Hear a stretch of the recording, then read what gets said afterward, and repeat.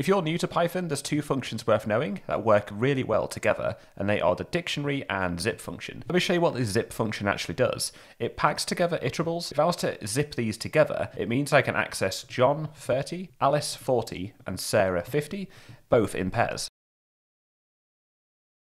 So in this example, we can zip together names and ages, and we can then iterate over them as pairs, accessing both the name and the age. One nice feature of zip is that it doesn't matter if one is bigger than the other. The zip function isn't going to break, it'll simply stop at the shortest iterable. Now where we can bring in the dictionary function is we can actually ask Python to zip together two iterables, in this case these two lists, and we can say, then turn this into a dictionary where this can be the keys, and these can be the associated values.